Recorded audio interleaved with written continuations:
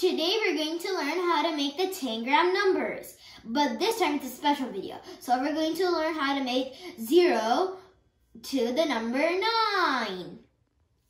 Now we're going to make the number 8. Let's start.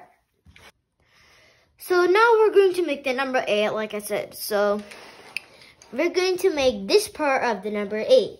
So we're going to need the 2 triangles. So first we're going to start with the 2 small triangles. So assemble one of the small triangle like this.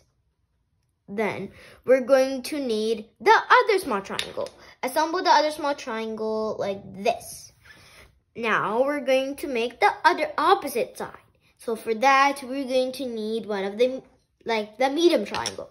Assemble the medium triangle right next to the, there's like just a little bit of a connection between them.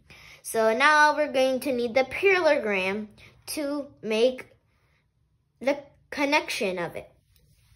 So for that, we're going to need the parallelogram like I said. So assemble the parallelogram like this.